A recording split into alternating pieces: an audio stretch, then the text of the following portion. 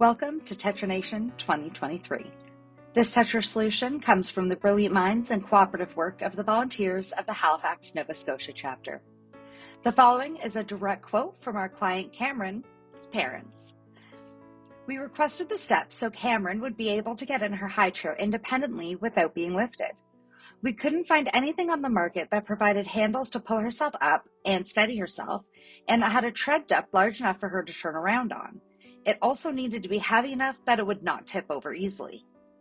Tetra built these steps with handles for us, and now Cameron can get up and down from her chair independently, and we can use it at the sink and in the bathroom as well.